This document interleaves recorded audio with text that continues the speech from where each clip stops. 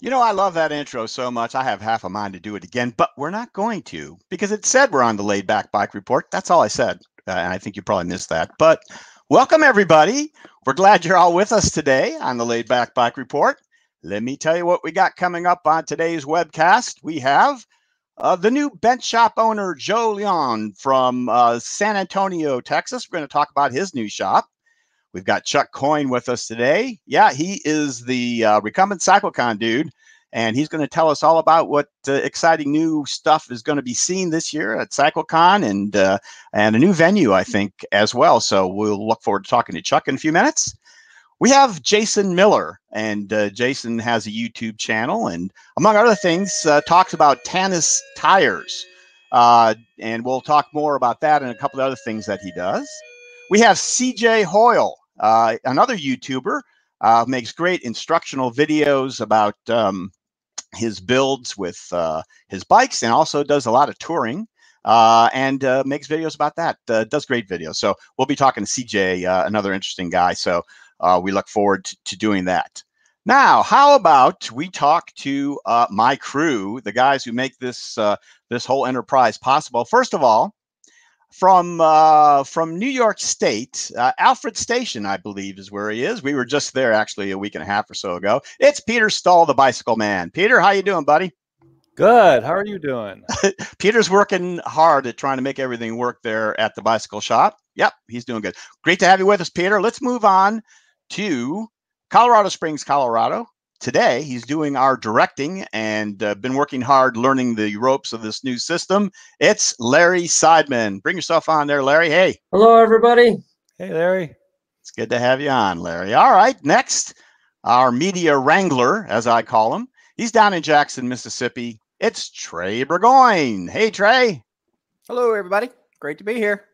Ready? Good to have you. And let's go to Sayre, Pennsylvania, where recently back from, I don't know, what do you say, 6,000 miles of traveling, doing the Ram and crewing for the Ram, and I think officiating. It's Denny Voorhees, our sports director. Denny?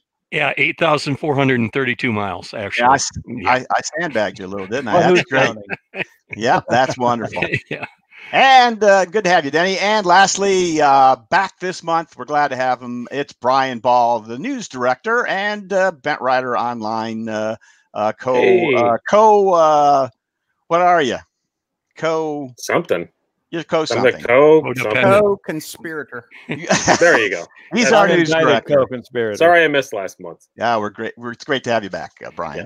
All right, guys. So really, if at this point, if I'm going to talk to you a little bit about what we do here and how you can help us out. So first of all, subscribe to our YouTube channel if you haven't already. I know most of you probably have, but if you're a new viewer or you haven't got around to it, really helps us out, get those numbers up. Really, YouTube gives us a little bit more to work with more subscribers. So you'll see a little Laid Back Bike Report logo right down there. Click on it. It'll take you to the YouTube channel, and you can subscribe and click the little notification bell, and you get a notification whenever we go live or post a new video. That would help us out. And in the upper right-hand corner, you're going to see a little letter I pop up for information. So you want to find out more about the Laid Back Bike Report, it'll take you to our website. And you'll find out all the information you need, past shows, what's coming up, and a bunch of stuff. And we'll talk about what's on the website as we close out here today, give you more details about that. And lastly, the live chat. So we've got it rolling here already today. It is so much a part of what we do now to make the live show interactive. And we've got people from all over the world. Let me see real quickly here. Let me say hi to just a few people that we got. Ramblin' Randy 65. Hello, Robert Tingler. Good to see you. Bob Pelton. Derek Pyrie. He's in South Africa. George Mills, my buddy around the corner here. Hello, George. Smart Bikes TV. They're in Germany. We met them at Spetzi a little bit early. Hi, guys. Good to see you. Bruno Francois, it's good to see you from the French Riviera. Not a bad place to be. And okay, that's enough for right now. But yeah, so the live chat, if you are on YouTube, you can just look over to that side and hop right on it on the web. or if you're on mobile, look down, scroll up a little bit, and you'll see the live chat down there. So feel free to participate. Say hi. Tell us where you're from. If you have questions or comments as we go through the show, that's the place to put them. We'll keep our eyes open for them. I'll put your comments and questions up on the screen when our guests pop up. It's a good time, so we hope to see you guys there. All right. Today's show is sponsored by TerraCycle, makers of exquisite recumbent parts and accessories for your bent, and trailside.bike, a fine recumbent bike shop on the Withlacoochee Trail in Florida, and Cruise Bike, destined and designed for the cyclist who wants to ride farther, climb faster, and adventure more. All cruise bikes and frame sets ship free in the USA. And Lightning Cycles, the aerospace designed and race across America record-owning recumbent that you've always wanted. Okay, folks, and we're going to get the show rolling right now with our news director. We introduced a couple minutes ago. It's Brian Ball. Brian, come on. Bring you on up here. There we go. Hey, how's it going? And it's going great. So let's go ahead with that news report, and we'll stand by and listen. Okay, the news report is kind of that there isn't that much news. It's summertime. Tis the season, as they say. Everybody's just building bikes. Not a whole lot of new stuff coming out. That usually comes kind of in the fall. But I did want to point out, if you guys do want to keep up on news on recumbents, most of these companies have pretty good newsletters and stuff now, especially some of the big ones. I'm just going to point out 3 here that I think are really cool that I enjoy reading that you should probably check out. So I'll bring up the first slide. I don't know what order these are in. So yeah, the AZUB one is probably my favorite. They do a lot of cool stuff. The AZUB newsletter, again, all these you can just sign up on their websites. They report on, as this one is, it was, you know, a combined age of 129 years old, and they're out traveling the world. It's a really cool little article. They do a great job. Just shows what people are doing with their bikes and trikes. It's pretty neat. The AZUB one is one that's kind of more, it does a lot more just showing what people are doing with their bikes, but they also do introduce new stuff there, often before they even tell guys like Gary and I. So check that one out. Next up, Catrike. Catrike is a Catrike Connection, they call it. They don't call it a newsletter, but it's basically what it is. They do a lot of profiles of local dealers, which I think is pretty great. So if you subscribe to it and you're like, oh, hey, a dealer popped up 100 miles from me, I can go check them out. Pretty neat stuff. They also do profiles with Catrike does a whole lot of stuff with disabled veterans and things like that. You'll see a lot of very inspirational little articles about that too. So check that one out if you're a Catrike fan. And lastly, Cruise Bike does a lot of what the other 2 that I mentioned. They do a lot of travel profiles, a lot of articles about their customers and things like that. But also, Cruise Bike does a cool thing. A lot of times you get early access. If you are signed up to their newsletter, you might get early access to a new model, or sometimes even exclusive colors and stuff like that. So if you're a real Cruise Bike fan and you kind of want the newest, coolest one, definitely sign up for the Cruise Bike newsletter. It's always a great read, even if you're not super into cruise bikes. That qualifies for all 3 of these. If you're not super into that brand, it's just cool content to read. They always have really good articles. They're always very well written, and all 3 of them. So those are my top 3 to go check out during this time of the summer when we're all riding. And you get done with the ride, you want to sit and read something cool, go check those 3 out. There's other good ones too, but those are just 3 that came to my mind to put up here today. Hey, Brian, speaking of Cruise Bike, I don't remember all the details, but they had posted that they were going to support their riders if they ran in various competitions, like in terms of helping out with the entrance fees and that sort of thing. Did you see that? Yeah, I did see that. I was in one of those emails that I just I thought maybe it was. Yeah, they're going to start doing kind of I would call it a mini sponsorship sort of program, micro sponsorship. I don't know what the cool kids use for those kind of terms now, but yeah. It's kind of a unique idea, and I think it is. Yeah, helps people out, and you know, they are big, like we are, in encouraging folks to ride and compete more. You know, Denny's always big about doing the rides and stuff, and we like to encourage. And that they always have been since the day they existed, so that's really kind of unsurprising that they're doing that. But yeah, it is. All right, Brian. Well, I know you got a bunch of personal stuff to take care of. Thanks a lot for coming on. It's great to have you back. Thanks for having me on. Yep, sure. We take care, and we'll see you later on. Folks, we are going to move along to our next guest. Our friend Bill McBride sent me a tip about a brand new Recumbent shop opening up in San Antonio, Texas. So at this point, let's head on down to Texas and meet Joe Leon, the owner of Pedal Guerrero. Hello, Joe. How you doing, Gary?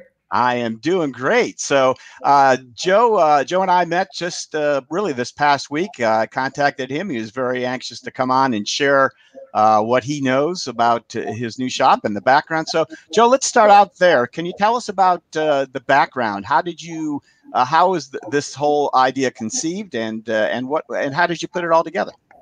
I was a triathlete. I used to race sprint triathlons.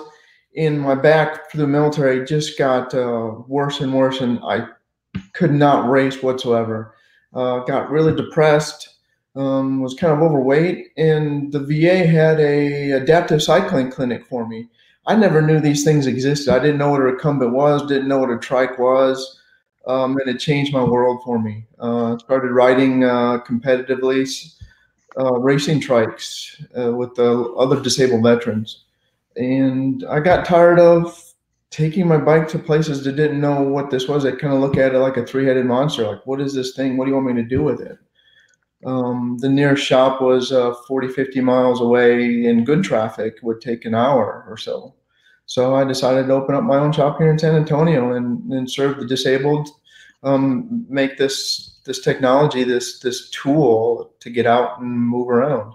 Yeah, I couldn't think of a better concept for the thing. Now, let's go ahead and go to that first slide, and let's take a look at your shop. So when did you actually open up? This is my fourth week of opening. It's been a great opening. I had some help designing the name. It actually means pedal warrior in Spanish, since this is South Texas. Guerrero is Spanish for warrior. Since a lot of my friends are veterans, so I thought that was kind of fitting. It makes sense. All right, let's take a look at your shop. So there's the outside. Go ahead and tell us about how it went as the opening and how your first few weeks have been as we go through the pictures. The opening has been really great. We had probably about 75 people flow through the store. I had the local media, a couple news channels. The local state senator was down there. I carry 10 different brands. I think it's very important, like anything, like a pair of shoes, you need to try everything to make sure what fits you best. We are a full service shop. I am gone to Portland to get certified at UBI. I'm a certified bike mechanic and wheel builder. Okay. And there you have a nice shot of some of the things you carry, along with couple trikes there on the stand. It looks beautiful, Joe. That's really, who designed the inside of the building there? It was a firm here in San Antonio called Luna Creative. Helped me design it and come up with my logo. I think they did an amazing job. It's nice to have that two-layer look there for showing a lot of different trikes. It reminds me of Trident trikes when I'm over there, and they have like a two-layer level thing too to show off.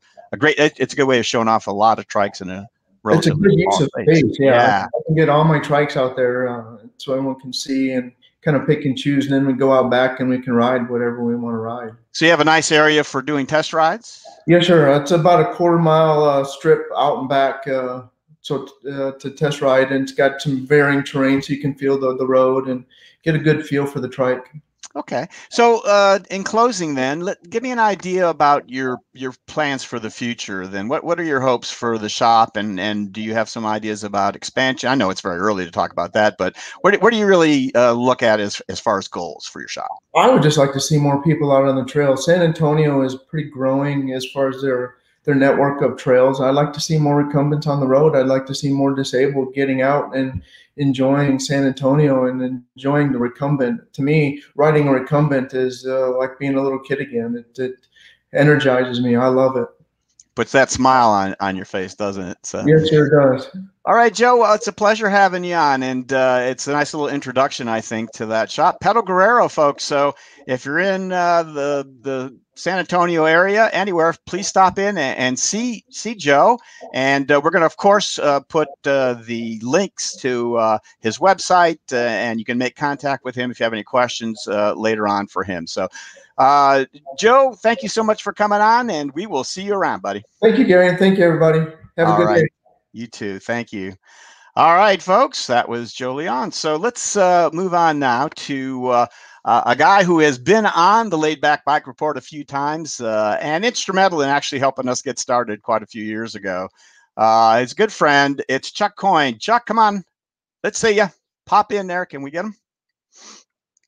There you go. There's that two-shot. This is weird, but all right. So thanks for coming on, Chuck. How you doing? Doing well, Gary. Thanks for having me on. All right. Well, you're always welcome on this show, of course. So we've got another big event coming up in October, and I know you've got all the lowdown on it. So why don't you go ahead and tell us about what we got? We got some slides to show in the meantime, and okay, great. Let's talk about it. What you got going, Chuck? Well, thank you for this opportunity, Gary. First, I want to say congratulations to the USA women's soccer team for winning the FIFA World Cup today. That was very exciting, and a great show put on by those amazing female athletes.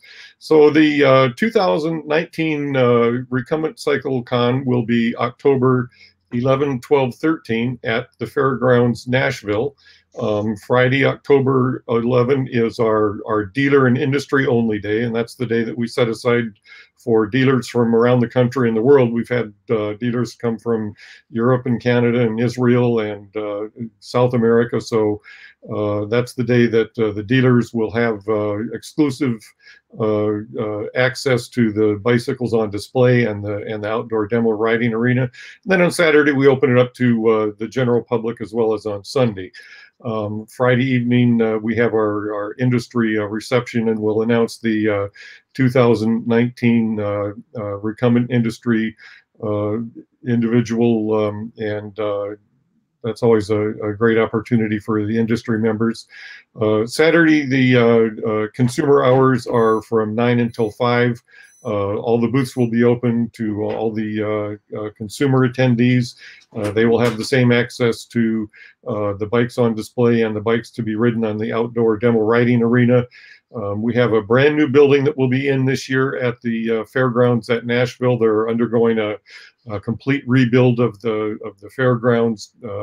When they're finished, they'll have a major league soccer stadium, and so the building that we will be in will be brand new. They will have had a few events in it prior to our going in, but it's a much larger building, brand new restaurant and everything going in with it.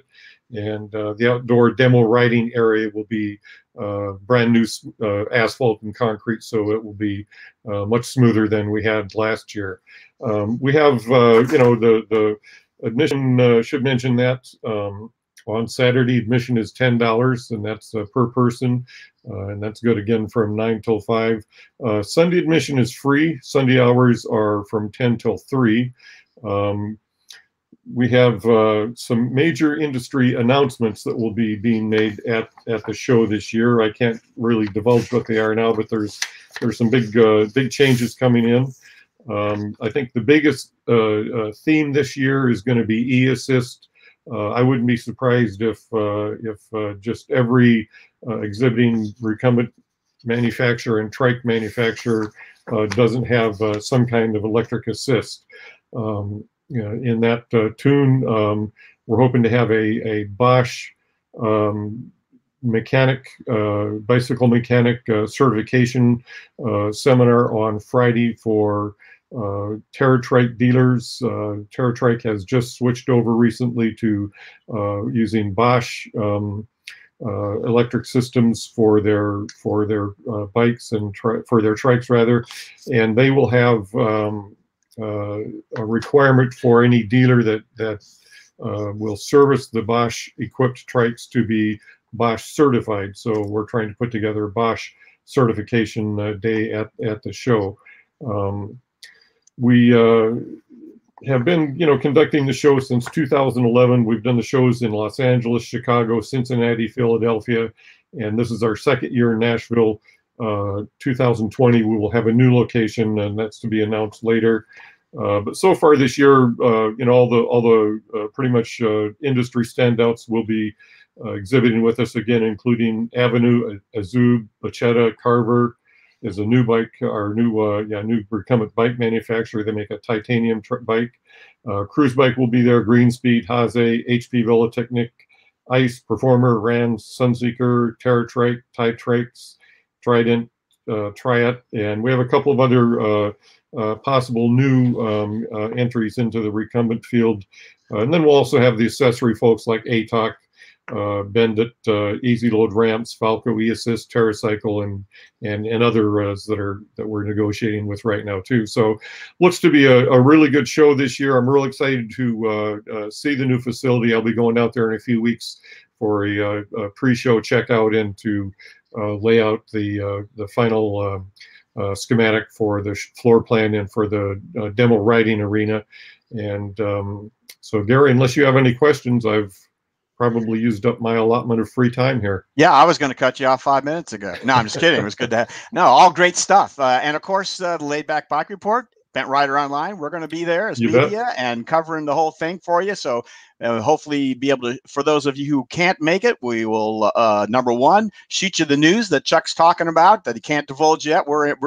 We're all as curious as you are as to what that's about. And of course, we're gonna make the video again. We're gonna have the great extravaganza Recumbent Cycle-Con video. We'll cover all those people, all those booths, do all the interviews and the test rides and everything. Now, Chuck, so this year, one notable difference, of course, is there's not going to be any racing, and there's a good reason for that. You told me, yeah? Right. Part of the reason we can't have racing is they're using the track for storage and movement of equipment and such for this remodeling. Basically, what they're doing, anyone that was at the show last year, the building that we were in last year will be leveled, and that's where they're putting the soccer stadium, and so the seminars and the exhibits will all be in this brand new building. And maybe we want to talk about the seminars a little bit because they're important. On Friday we have seminars aimed at dealers and their staff, and then Saturday and Sunday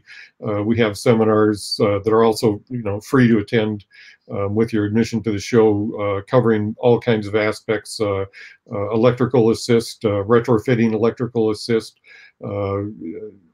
travel, touring on bikes and trikes, and yeah, I think maybe I think you have Sylvie. Gary, you've been talking about Sylvie. Exactly. Maybe talk about that a little bit, because I'm kind of excited about her being there. We're real excited. Now, Sylvia Halpern, most of you guys know, she's no stranger to the Laidback Bike Report. We've had contact with her in a number of places where she's traveled around the world on her trike, and she is going to be coming and spending the weekend at our booth at Recumbent Cycle-Con. And Chuck has been kind enough to offer her a slot, I think, on Saturday at the seminars. So come and see and talk to Sylvia Halpern. Of course, she'll be happy to talk with you and tell you about her touring and watch her seminar.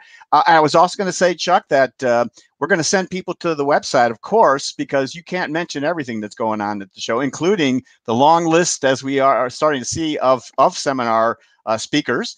And you'll find that also at the Recumbent Cycle-Con website, which we will have listed in the description below. After www.recumbentcyclecon.com. Right. We'll have that down there so you guys can click on it and head back to it a couple times between now and October, because things are going to be updated and changing, I'm sure. So yeah, there's also travel information. We have discount rooms available at the headquarters hotel, and all that information is on the website. Very good. Chuck Coyne, we are so glad that you took the time to come and share that information with our viewers today on the Laidback Bike Report. Chuck, we will talk to you again soon. Thanks. Thank you, Gary, and I'm looking forward to seeing you in October. We can't wait. Thanks a lot, Chuck. All right. Chuck Coyne, folks. All right. Now we are going to go to our first major segment of the day, our first featured guest. He lives in Clifton, New Jersey. He rides a cat trike Dumont, and he's working towards an epic tour and it has been a great YouTube channel. He has a great YouTube channel that's full of bent-related news and rides. So we're happy to welcome the youngest old turtle that I've ever seen to the Laidback Bike Report. It's Jason Miller. Hello, Jason. Hello. Jason, we're really glad that you are here. I know you had a little travel difficulties over the last 24, 48 hours, but you made it, so we're glad. Yeah, I'm lucky to be here, and I'm happy to be here. Thanks for having me. Of course. All right, let's start out with a couple of questions, and then we're going to go to the slideshow, and you can tell us a little bit more specifically about some of the things that you've done. So my first question, and it's a typical one, I want to know how you got into recumbent trikes. What's the story? Oh, well, I started off on a recumbent bike. I have a Burley Django, and I absolutely love it. But the problem is a lot of the hills around here are just well, I was going to say a bit too steep, but way too steep for me to get up without having to get off and walk it or, fall. And I had started vlogging because I am autistic and I'm trying to be more social. I have Asperger's. And there's another vlogger out there named Darren Alf, bicycletouringpro.com, that I started watching, and that kind of got me into vlogging. So I started vlogging with a recumbent and joining the recumbent groups on Facebook. And then I found Gio, Matt Gallett, and his trike, and I thought that was just absolutely awesome. I watched him climbing hills. He was going really slow, but he was doing it. He wasn't having to get up. He could stop and then restart. And that's when I decided, I think that's probably better for me. So I started looking for a trike. All right. There's Paula Havens saying she loves this show and apparently is a fan of yours as well. So thank you. Here we go. That was on chat. All right. So tell me on the YouTube channel, you have a little logo there. It says Old Turtle. And you also call yourself the IHOP Poet. I was intrigued. Tell me about those two names. Where do they come from? Well, the IHOP Poet is much older, and it actually used to be the Pancake House Poet, but it doesn't really flow well as far as internet names go. I was much younger, much stupider, and me and some of my friends, we were, we got stoned, and it was the middle of the night, and of course, what comes with being stoned is getting the munchies. So we were stoned, we were a little drunk, and we made our way to the Pancake House. And one of my friends dared me to climb up on the table and start reciting some of my poems. So, me being young, stupid, drunk, stoned, and even when I wasn't drunk or stoned, I have very few inhibitions. I don't get embarrassed. I think that comes with the autism. So I did it.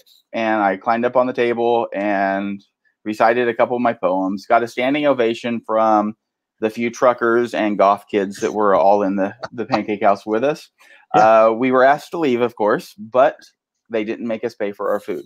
So my friends started calling me the Pancake House Poet, and it kind of stuck, and that evolved to IHOP Poet. And who doesn't love free pancakes? I mean, when it comes down to it. All right, and then so from that young, foolish IHOP Poet, you became the Old Turtle. What's that story? I went to China with my wife, and we did the Great Wall. So we hiked the Great Wall, and we started hiking, and people were passing us because I'm disabled, so I was kind of going slow, and they would pass us, and they would kind of laugh at me a little bit, and a few of them would make it a couple towers up, and they would yell back, "Hey, American, are you okay?" And I would wave back at them, "I'm okay." Anyway, so we kept going, and eventually we get to the point where we're the only ones on the trail. We're looking around. It's not a trail. We're the only ones on the wall, and we're looking around. There's no one there, but we keep going. And most of the people, they got off on Tower 3 or Tower 4, where they have the toboggan ride or the cable car ride down. We kept going. We did a total of 14 towers. And when we got back, we got off, and then we had to walk back to the entrance area where they have all the restaurants and shops. And they were there, and they were laughing at me because it took so long. And when they found out how far we actually went, they were shocked. And I guess I left out an important part. Every time they would laugh at me for going slow, I would just keep saying slow and steady. Slow and steady wins the race. And a couple of them got the reference, but they still laughed at me. But they were actually amazed at how far we went, so they started calling me the old turtle, La Uguay. And so I have that printed. That's my logo, and I have it printed on my shirt. And my wife is Chinese, and her in-laws, or her parents, my in-laws, now live with us, and we moved them here. And when my mother-in-law first saw the shirt, she was shocked because apparently La Uguay, old turtle, in China for the older generation, the younger generation doesn't know anything about it, but the old generation, if you called someone an old turtle, that is a man whose wife cheated on him, but he was too much of a coward to do anything about it. So it's a loaded phrase, obviously. Well, yes. Tell me about so who drew up that logo? Me and my wife. It's beautiful. It's a great job. So I've seen some of the graphics that you do on the YouTubes, and they're wonderful. So I'm guessing you do that too. So you're pretty talented. Thank you. All right, let's move along now. Mainly my wife, but some of it's me. Let's see, and you're also humble, so that's good. Let's move along to the YouTube channel if we can. Okay. I don't know if we're going to talk about those leggings. I did see that video, but let's move on. Well, you know what? If you want, I want to talk about the two major themes that we want, but I know you've got a little bit more. So this was one of your latest videos. You want to talk about it briefly as we go through the slide? This was the Mermaid Parade at Coney Island, and the leggings were given to me by a member of the New York City Recumbent Club, and because it was pretty bright and sunny out there, and so that kept me from getting sunburned. Probably the most interesting thing about this ride, something I never really thought of before, is as I was riding through, 3 or 4 different people stopped me and they said, "Thank you for your service." And the first time it kind of shocked me. I was like, was it the leggings? Was it the hat? What about me? Because I was never in the military. And I explained it to them, but eventually I realized it's because I'm on the trike, and there's a group out there called Wounded Warriors, which is an amazing group, and they help wounded veterans get trikes. And I guess that's a pretty public thing. People know it. So when they saw me on the trike, I guess a lot of people assumed I was a veteran, which I'm not. So I corrected them, and but I thought it was interesting. That happens though a lot. I think people kind of assume that kind of thing. So, all right, let's maybe with this slide we can talk about your trike, because before we get on to those other more mainstream themes, tell us about your trike, and we can start with this. Well, it's the Cat Trike Dumont. It's fully suspended. It has a suspension in the rear, a shock in the rear, and then it has a I don't even know how to describe it. It has a weird proprietary shock system in the front. But it works. It works really well. It's an extremely comfortable trike to ride. The main reason I bought it was that not only does it fold up, but the seat folds up and stays on. Every other fold-up trike, you have to actually remove the seat. So when you fold it up and you move it, you now have 2 pieces. And I have to walk with a cane, which means when I push the folded up trike, I have to use one hand. So that thing up there, the motor, the red thing, is called the what is that called? The Copenhagen wheel. The Copenhagen wheel, yeah. And you're supposed to get like 30 miles on it in eco, and I am lucky when I do use it continuously to get 15 miles. So that's a battery that I carry with me in case I use it. But when I go on tour, I tend to only use it on hills. But I never know if I'm going to be able to plug it in the night before, so I keep that with me. Okay. So just as an aside, I saw a post this past week from one of my Facebook friends. I don't know if this is going on or not, but she said something about the Copenhagen wheel is on sale, like $400 off. I don't know if it was just over 4th of July or not, but if it's something you're interested in, we've talked about the Copenhagen wheel before, guys. If you are interested in it, check out their website. Super Pedestrian, I think, is what it is. Yes. And I don't know if it's still on sale, but it might be worthwhile. If you're seeing this video anytime real soon, it might be worthwhile to check it out. Sorry, go ahead, Jason. So I'm still talking about the trike, I guess. So well, this slide here is of the Tannus tire. Yeah, so let's introduce that, I guess. Tires. Yeah, let's. So one of the really cool videos that Jason did that really caught my attention. This is the one that caught my attention, was about Tannus tires, and I've seen quite a bit of talk about it online. It's the airless tires, and Jason not only evaluated them, he's had quite a bit of experience now with them, and has quite a story. So go ahead and tell us, maybe start at the beginning of the Tannus tire story, and we'll go through these. Okay. Well, the reason I got them was because of my disabilities. It's very hard for me to change the tires, especially to change the tube, especially the rear wheel with the motor on it because it's heavy. Out on the road, there would be absolutely no way that I'd be able to get it off myself. So I switched over to these because I never wanted to have to deal with the flat again. And in that first picture you showed of the Tannus tire, you've already switched over to another. Yeah, that one. As you can see, that's a Tannus tire and it's flat. It actually came that way. It was a defect in the tire, but you know, the tire that can never go flat actually arrived flat. I think there's a little irony there. I rode it around the first night, but it was dark. I didn't realize that. I just thought that there was a lot of rolling resistance to it. And the next week I got a chance to ride it in the daylight and I saw that it was flat. This image was on the DNR trail, the 80-mile bike trip that my wife and I took. And this was coming back. We were coming up a gravel incline and my wife couldn't get up it. So I backed up. I let myself roll down the incline, turned on the motor to eco and just started pedaling as hard as I could. And when I got up to her, I shoved her and got her up the trail.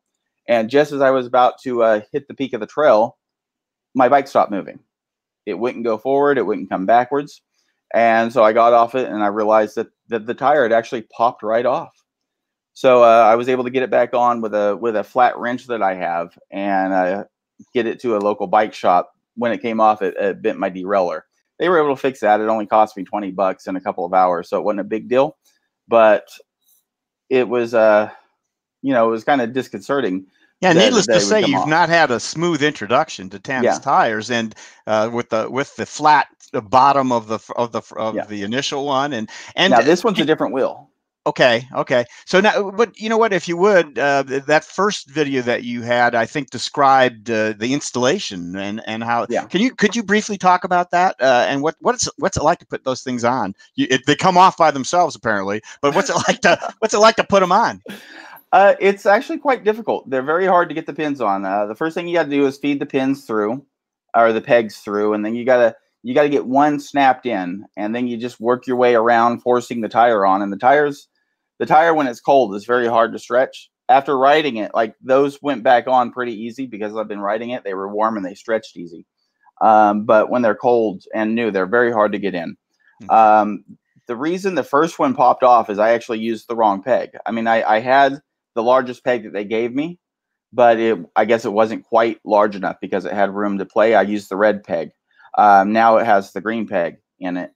And so that's the reason that one popped off. And you got to whack those in like with a little rubber. Yeah, that's what I used. It was the only way I can get them in. They don't recommend that, I guess, because I guess you could damage your wheel if you're not careful. Yeah. They come with this a tool they call the S tool that you're supposed to be able to pop them in. I wasn't really able to pop them in myself, but the guy that did the replacement for me, Peter, over at my Velochair, he was able to pop them in with, I'm not going to say relatively ease, but it wasn't overly hard for him. So he put the green ones in the back wheel. Now the front wheel that came off, that was during the Mermaid Parade. And I was, you know, there was a nice clear area where there wasn't a lot of people. So I started showing off, doing sharp turns, figure eights and stuff like that. And I turned my motor on to give myself a little bit of speed. I was on eco and I was skidding out, or doing my best to skid out, and that wheel just popped right off. And that's the one that went flat. So when Peter put it on, he used the red pins. Originally I had the black pins on it, which are way too small, but he used the red pins, which fit in really tight, and it still popped off. So when he put it back on for me, he used the blue pins, which are a little bit smaller than the red pins, but it allowed for a little bit more flex, I guess. I'm not quite sure why, but he said that they should work better than the red pins. All right. So let's hope that. So what's the status right now? Let's bring us up to date on your status with us. So now you have two apparently good Tannus tires, and you're hoping for the best with them. Well, 3 tires. It's a truck. I'm sorry. Of course. Well, I went on a cruise last week, and it was Friday that I got the tires.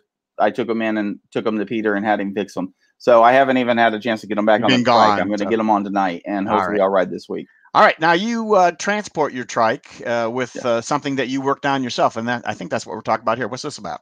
That is my trike carrier. It's basically it's a luggage carrier from Harbor Freight, and I've got a piece of aluminum angle bar on the back for the back wheel to come on. There's actually two of them, so they kind of fit together like this, so the wheel sits into it. Hang on a second. Let's go ahead. There, show us how it goes. So there's actually two pieces of angle iron, so they come together like that, and they overlap.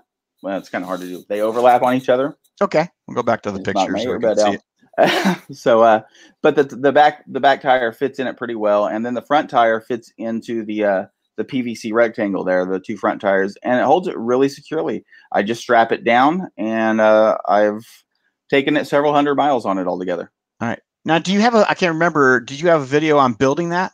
Yes, I do. I thought so. Okay. So when we link to your channel so people can go and see how that goes. That's and there's a shot. Yeah, there's a shot of it actually strapped on there. So, all right, let's move along. What do we got next on the slideshow here? All right. So you mentioned my Velochair. So this is another video of yours, an interesting kind of concept here. Tell us what this is about. These things, all I can say about these things are they are the most amazing thing I've ever seen in my life. They're going to help a lot of people. They're basically recumbent quads, but they're small enough and they fold up compact enough. Well, they fold up compact enough. You can pretty much put them in any car, but they're small enough that you can ride them around your house. You ride them up to your dinner table. They're great for people who are disabled, people who can possibly stand or walk a little bit, people who are slightly ambulatory, which is actually the majority of people in the wheelchair. When I posted this video, the majority of comments I got were, if you can pedal, you don't need a wheelchair. And that's not true. The vast majority of people who require wheelchairs, they are somewhat ambulatory. They can move their legs, they can walk a little bit, they can stand, they just can't walk well. They have some problems, they can't walk well, or they can't walk distances. And so the wheelchair gives them the mobility that they need in life. And this thing is just it's going to change so many lives, because not only does it give them the mobility, but it's also going to keep their legs from atrophying, which is it's a phenomenal idea. The inventor of this, Ken, he's disabled. It came up, he was an extremely active person, and I don't remember exactly what caused it. I believe it was a disease, but I'm not 100% sure. But he can stand, he can walk a little bit with assistance from, hanging onto things or a crutch or a cane, but he can't walk much. And he came up with this idea. He built, I don't have a photo of it, but he built this really amazing prototype, all aluminum. And then he dealt with Utah Trikes to build all the prototypes for these and all the frames for these. And he went through a couple of prototypes until he found this. And they have a trademark on the steering system. The steering system is kind of tank. It's a kind of tank steering back. Exactly, it's like a tank steering. You can and you can steer with one arm. It turns on a dime. I mean, like right around itself too. So inside is actually, which is where you showed it off. Right there, you go. Yes. Thank you, Trey. All right, that's great. Is that the last shot we have of that? I think. Oh, that's my wife riding it. Yep. All right, so is that it, Trey, on that one? Okay, great. All right, let's go back. Thank you. Yeah, that's the shot I want. Let's finish up, if we can, Jason, with a couple questions about your future plans. So I mentioned in your introduction about touring. It's one of the things you talked about very early on. You have some overall big time goals, don't you? So tell me about your biggest goals and your plans for touring. Well, I mean, I have a 400-mile tour coming up. I'm going to trike the Erie Canal Trail, and that's it was supposed to be a month or two ago, but things got pushed back. So it's going to be this summer, though. I'm going to do it, and that's the immediate goal, to do that. I mean, eventually, I'd like to trike around the country, but the hardest part about that isn't going to be the triking part. The hardest part about that is going to be convincing my wife to let me do it. So I'm not sure if that's ever going to happen. But yeah, I just enjoy riding it. I want to ride it everywhere I can. Okay, that sounds great. Now, specifically back to your YouTube channel, your reviews are really good. That you try stuff out yourself, show it very well, and Thank you. And you get. So, what do you have any reviews coming up you want to kind of hint at here? Well, I don't know if you could really call it a review. I've when I was on vacation on the cruise, one of the excursions we took was a sea cycle. So we took pedal boats out into the ocean, and that was a lot of fun. And I filmed it. So that's going to be a vlog coming up. So if you're interested in learning more about sea cycling, which is a lot of fun, you can watch that. All right. And Joe is, I think he's referring to the Velochair as far as the great gadget goes. So thanks for that, Joe. And let me, as we finish up with Jason, remind all of our viewers out there that the live chat is ongoing. Thank you for sending in the comments. Keep them coming. And as we continue the show, we'll put them up on the screen for you. Thanks for doing that.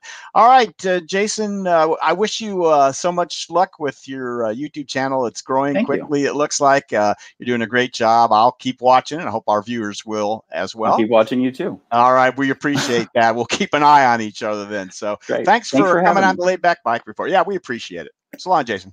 Have a good day. You too. Bye-bye. All right. So, yeah, let's see. VeloVet 360. I would love to trike around the country too. So yeah, I think that's a lot of people's bucket list on a lot of people's bucket list items, isn't it? So, all right. So let's move along here to let's see. Oh, you know what? I have. Okay, we don't really need Jason for this, but I did get a comment from Ron Thompson via email when he saw that we were going to be talking about Tannus Tires. Let me read this for you guys.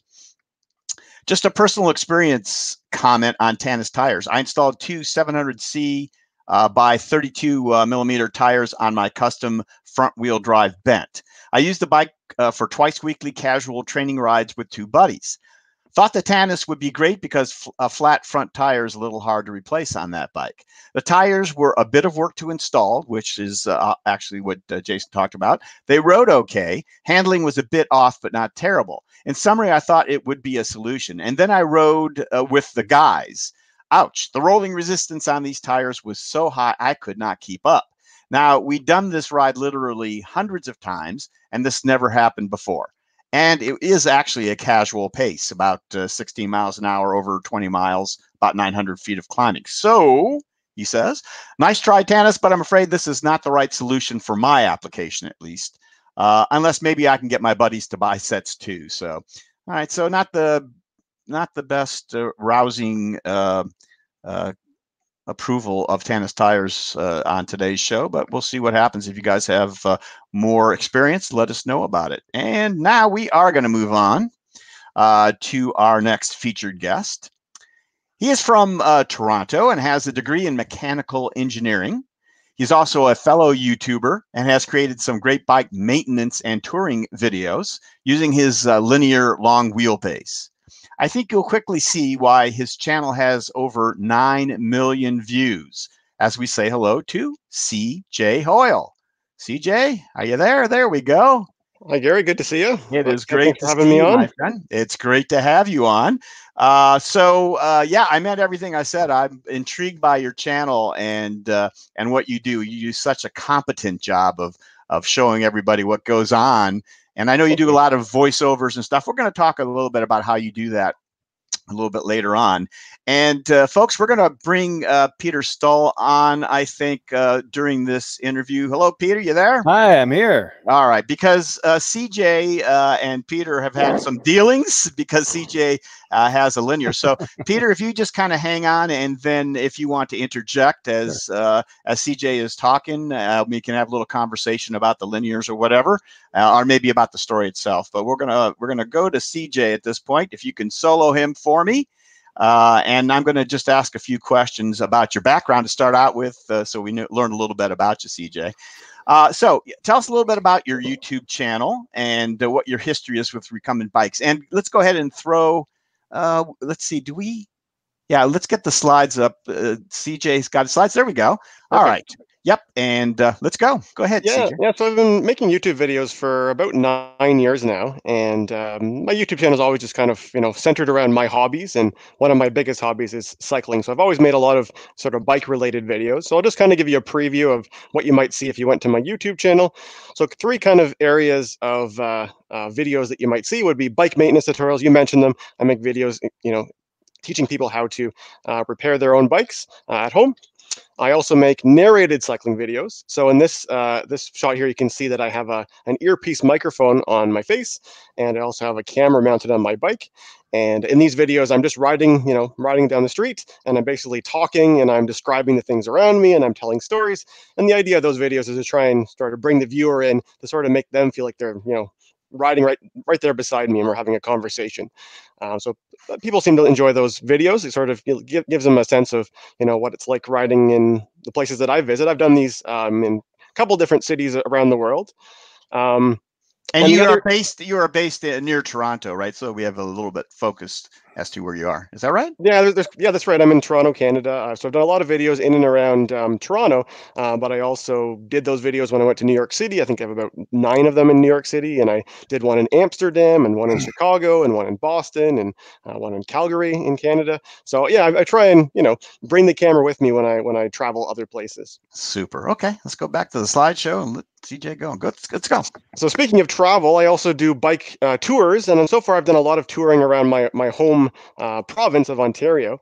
So I make videos about them. They're a little bit different than the narrated cycling videos because in those videos I basically edit them down, so they're very condensed and very digestible, and I basically cover an entire day of a tour in about 10 or 15 minutes or so. So I posted, I've done 3 tour series from those different trips. This particular one here was a 10-day trip that I did. All 3 of the ones I've done so far have all been in Ontario. So now I think I'll sort of talk about a little bit of history and how I kind of got here. So cycling has always been a pretty big part of my life. It was just part of what my family did. My parents did a lot of cycling before they had kids, and I gravitated towards cycling quite a bit when I was very young. This is, you can see me sitting on the back of our family tandem on a trip that we did sometime. When I was in my teenage years, I was really into mountain biking, and my very first job ever was working at a day camp that was focused on mountain biking, and I was a mountain bike instructor. So I taught kids how to ride bikes, how to be safe when they're out on the trail. And another component of that job, which was really interesting to me, was doing the bike maintenance repairs on the bikes that the camp owned. So the bike that the camp had probably about 30 bikes, and every morning someone had to go in and take all the bikes out from the shop and put them outside. And while doing that, we needed to inspect them and do any repairs that were necessary. So I was always kind of mechanically inclined, and I like fixing things. But this was the first time I was really doing this, on a regular basis, and really getting comfortable working on bikes. All right, so now fast forwarding a little bit further forward, and this is now I'm in university, and this is the bike that I rode throughout university, a very junky kind of bike, the kind of bike that I paid $35 for, and I locked it up all around campus, not really worrying that it would get stolen, and wasn't worried about it getting, rained on or snowed on or anything like that. Hey, the center of gravity on that bike's about up by your ears, isn't it, CJ? Approximately, yeah. That was a load of groceries. Every week I had to get some groceries for throughout the week, and that's how I carried it. Okay. So now another thing I did in university was I started volunteering at, they had a do-it-yourself bike shop right on campus. And the interesting thing about that was that unlike what I did when I was a mountain bike instructor, someone would come in with a broken bike, and the one rule was that I wasn't allowed to work on their bike. All I could do was teach them. I could just give them instruction on how to fix their bikes, which kind of segued into me eventually making my own YouTube videos, being able to teach other people that didn't happen to come into the bike shop how to fix things. So now we're fast forwarding even further forward. I'm now graduated from university, and I'm working full time, and I've moved to Canada's largest city. And I should mention that throughout university, my bike was my means of transportation. It was my vehicle, and I like that. I enjoyed being car-free. So when I graduated, I moved to Canada's largest city, and I decided I didn't want to buy a car. I wanted to continue using my bike as my primary mode of transportation, and this is the bike that I used to use getting back and forth every day to work, 12 months of the year, even here in Canada, where it gets down very cold and there's snow, and you can see there's some frost accumulating on my beard there. Another thing that I do here in Toronto is I volunteer with an organization called Cycle Toronto, and I'm really involved with bike advocacy. So we push for safer streets, more bike lanes, making it safer, getting more people out using bikes as a legitimate form of transportation. I also decided, even though I was using my bike mostly just for utilitarian purpose, just for transportation, I also kind of wanted to also try doing a tour. I hadn't really done any tours of my own since I was, pretty young with my family.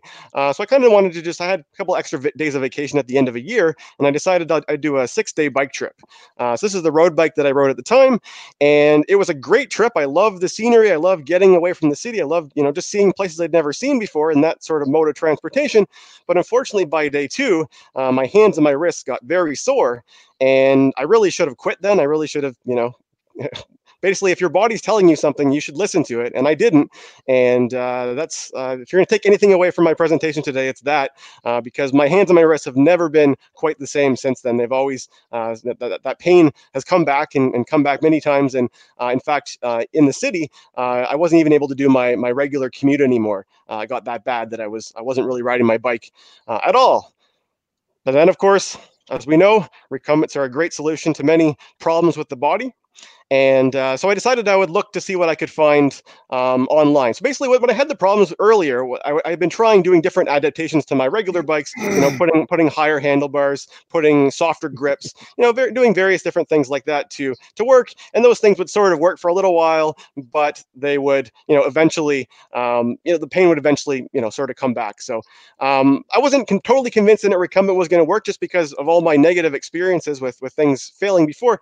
So the used market seemed like the best approach for me, because I knew I'd be able to buy a bike and try it for a few months, and if I didn't like it, I'd be able to sell it, and there wouldn't be too much depreciation on it, given that it's already a used bike that I've just purchased.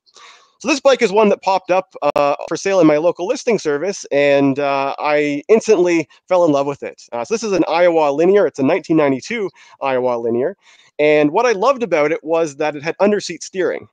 So I knew that trikes had underseat steering, but I was really mostly interested in a bike, and this is the first one that I'd ever seen that had underseat steering. So of course, I instantly fell in love with it, and so I, contacted the seller, and we made a plan. We had a great conversation on the phone about the bike, and I made plans to go and buy this bike from him. And unfortunately, to make a long story short, he ended up selling it to somebody else and not to me. So my heart was broken. I didn't get to buy this bike that I was really looking forward to getting.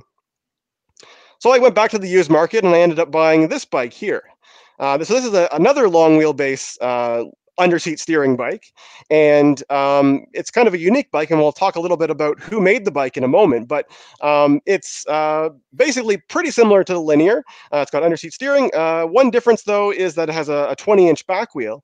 But the main thing that basically didn't work for me was this bike was a little bit too small for me, probably about 5 centimeters or so. And the seat couldn't go back any further. There wasn't any, thing I could really do to it to, improve the bike to make it fit me better. So although it was great because I got to ride it around and I could confirm that I was able to ride, long distances, and I'd have no problems with my hands and wrists, the problems that I would had on all other bikes I had ridden before that. But unfortunately, I was getting pain in my knees because I wasn't getting full extension of my legs when I was riding. So this was kind of a nice experiment, but I eventually ended up reselling this bike. But just to tell you a little bit about the maker of this bike, so the company that made it is called Lightning Cycle Incorporated. And now this is not the same Lightning company that makes recumbents today that sponsors this program. This is a different company that operated back in the 1990s that made bikes, recumbent bikes on the East Coast in Ohio. Thank you very much for pointing out the differentiation there. I appreciate that a lot, because we do not want to confuse that. But it is really interesting, and you see, it's made in Ohio. It's not far from where we are, actually. It's and I'll just interject something real quickly. I'll let you get back to it, CJ. But CJ didn't mention, I don't know if he will, but so this was the focus of another of his videos. A really interesting one. He'll talk about in that video about the bike like he's talking now, and show you all the little details, the idiosyncrasies of this bike as well. I recommend all his videos, but this was a particularly interesting one. So go ahead, CJ. I'm sorry. No, thanks for that, Gary. Yeah. As you said, many of the things in what I'm covering today, most of these images were taken from videos that I've made before. So if you want any more detail about anything I'm talking about, go to my channel and search it up, because there's plenty of information on there about anything. So I went back to the used market, and I ended up seeing another Linear for sale. And this time I didn't want to take any chances. I contacted the seller immediately and I made plans right away to go and get it because I didn't want to have the same bad experience where he would sell it to someone else. And I actually had to drive to Ottawa to buy this, which is a 5-hour drive. And it turns out this is actually the same bike that I almost bought before. So the other guy sold it to had it for a few months and decided that he didn't want it. So he then resold it to me. So now I got to finally be the owner of the bike that I had fallen in love with previously. And it was everything I dreamed of. It was like the Lightning I just showed before. It was great. My hands and my wrists had no problems whatsoever, and the bike actually fit me properly. So I wasn't getting the problems with my knees that I had with the other. Another really great thing that I like about the Linear. I had to bring this 3-shot on because if you guys can't see Peter smiling, you'll never see him smile like this. Go ahead, CJ. You're going to keep him smiling, I'm sure. Another great thing that the Linear had that the other bike didn't have was that the seat is very high up, which I guess is a disadvantage if you're a shorter rider. But for me, being a 5'10" or so, for riding in the city, it makes a real difference because I'm up higher. I can see over top of, vehicles when I'm, going around a corner or things like that, and they can see me a lot better too. So it's a really good bike for in the city. So I rode it as my daily commuting bike back in that summer. This was the summer of 2017. And this picture really illustrates, well, that's my mom riding there beside me. We just did a ride out in the country one day. And look how our heads are parallel to one another. So unlike a lot of bent, recumbents where you're really low to the ground, I'm just as high as she is. So I have really good visibility there.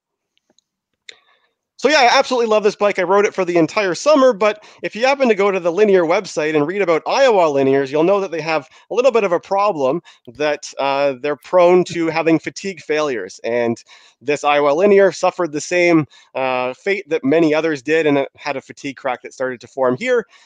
So I had different ideas about how I might be able to repair it or different ideas, but I also continued to look in the used market to see what else I could find out there in the meantime. And I ended up seeing this bike pop up onto the market down in Rochester, actually. This bike looked like exactly what I wanted because it was very similar to my previous bike, but it has a reinforced. This is a New York Linear, so I guess one of the first bikes that Peter's one of the very first, yeah.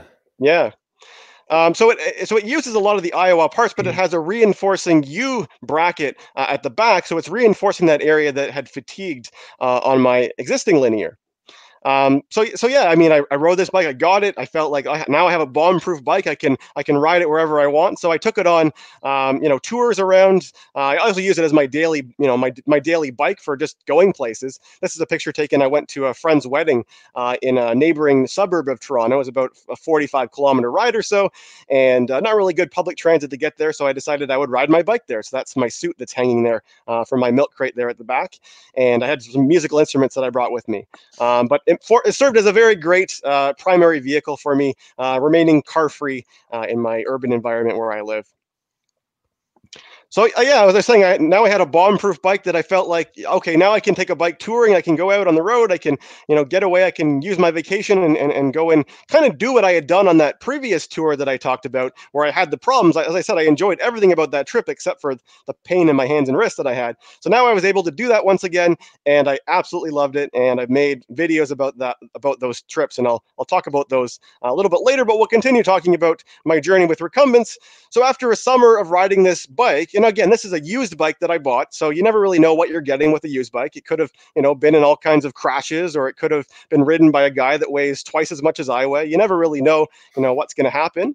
But unfortunately, I discovered that there was a crack that started to form in one of the welds. And when I looked closer, I saw that there was another crack that had formed down here as well.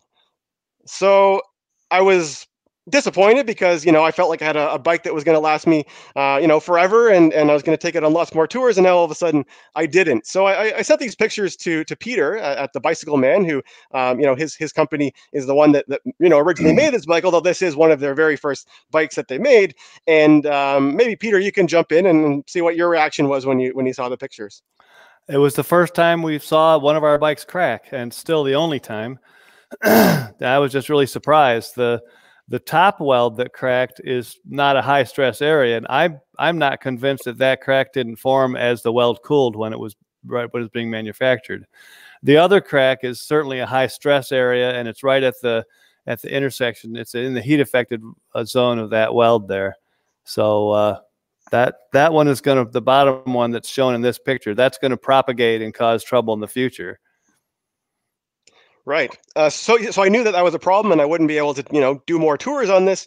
So Peter's suggestion was he stood by the quality of his product, and he gave me a very good deal on purchasing a new frame for my bike, so I could rebuild the bike.